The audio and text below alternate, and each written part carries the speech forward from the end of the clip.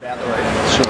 So the Reef is an action thriller. Well, it's a survival thriller, suspense about a huge shark that chases a bunch of people through the water, me being one of them. And this man sort of orchestrating the shark. Oh, right. So what made you come up with the idea of that? It's actually based on a true story, which happened off the coast of Queensland in the mid-80s, and so I adapted that into a story. Great white shark? They don't know what shark it was in the end, but in ours it's a great white. Yeah. So you wrote it? Yeah, I wrote and directed it, and I just really love the whole survival thriller idea. I love sitting and going, what would I do? Would I stay where I go? Well, how did I get out of this dilemma? So yeah, let's go out. Oh, beautiful. And it was filmed up in Queensland as well? It was filmed up in Queensland, yeah.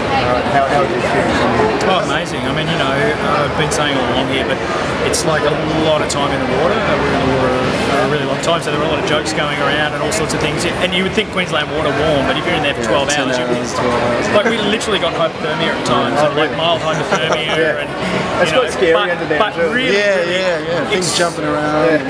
We actually at one point, remember all those manta rays we saw? Yeah, a dugong came out, and manta rays, and I stepped on a stonefish, all sorts of stuff happened. Happy sea cucumbers. That's right. Crazy sea cucumbers everywhere. Yeah. Popping out everything.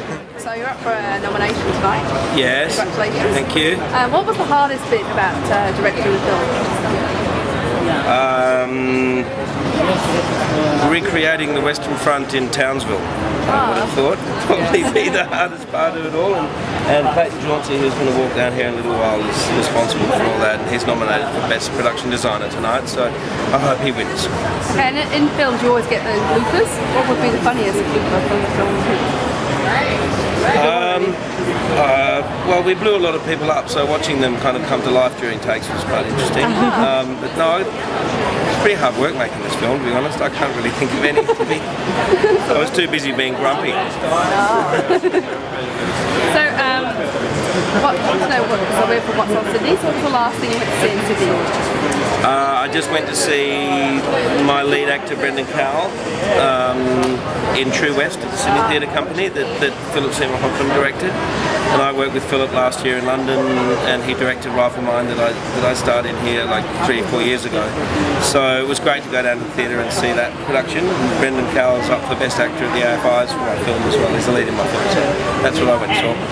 Yeah, and it's a great show. Cheers.